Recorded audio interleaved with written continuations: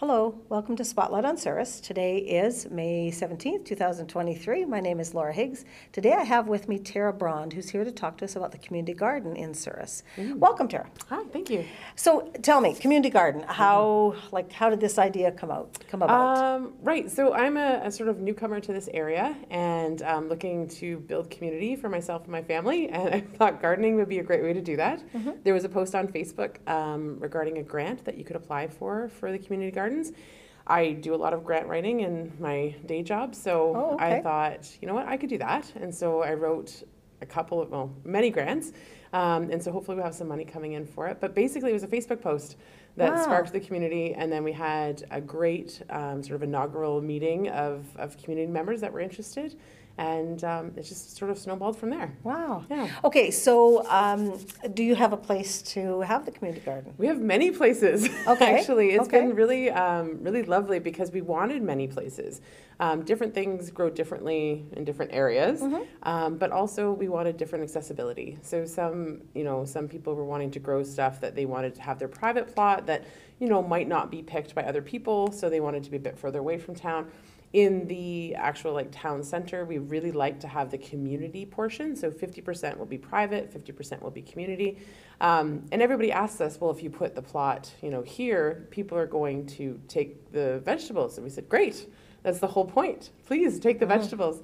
So we have met with the Agricultural Society.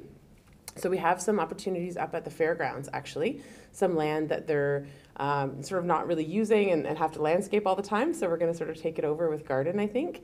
And we've proposed some different plans for them that way. Also to help them beautify their site a little bit. So obviously the Agricultural Society is about growing things and agriculture. So we're going to add some elements, different elements to their signage, to their buildings, and sort of make it more of a growy place. Then last week we actually went to the municipality, we went to the council and asked them for some specific spots. And they were very receptive and really willing to support us. And so what they call the old nursery down across, this is my newcomer self, but fine. The old nursery, the old nursery, they've offered us to sort of reclaim that and make it a nursery again. And we've actually applied for some money for edible trees, which would grow really well there. We've also asked them for a spot on Goose Island for an indigenous medicinal plants and traditional plants garden. So we're hoping that comes through. We've also asked for their support in applying for a really big grant that would give us a lot of money to build these plots that we're hoping for. Most people want raised beds, and so that takes some inventory of wood and things.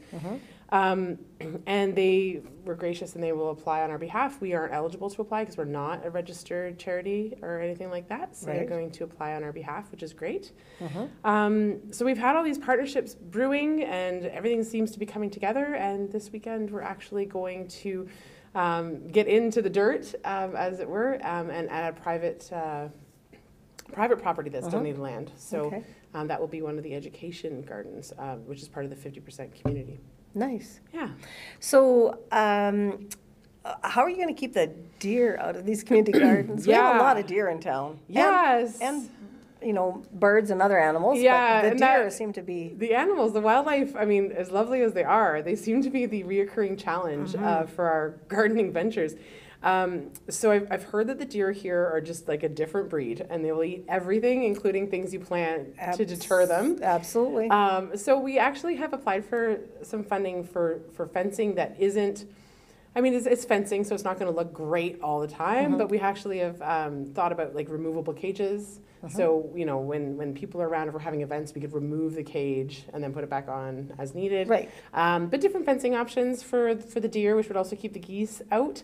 That was the number one question about requesting land on Goose Island. Is called Goose Island for a reason. Yeah, absolutely. But yeah, so we do have some sort of interventions there for the wildlife that are safe and will keep our produce growing and not being nibbled.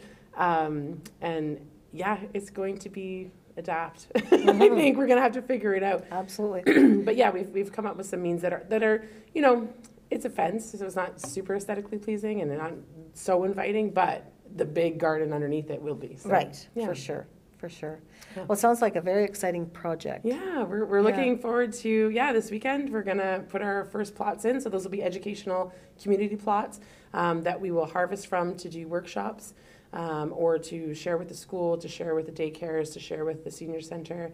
And that'll be, the first of many, we hope. Yeah, Yeah. it's wonderful. Thank you. Well, thank you very much for coming in and telling us about the community gardens here in Souris. Perfect. I look forward to going around and walking past them. Yeah, me too. Yeah. I'm not a gardener myself, so I'm excited to reap what other people sow. Yeah. It'll be great. It will be. It will be. And it is wonderful to grow things. It's is. good for the soul, I think. It is. It Yeah, is. for Thank you sure. so much. Thank you. Thanks for joining us here at Spotlight in Souris. I hope you have a wonderful day.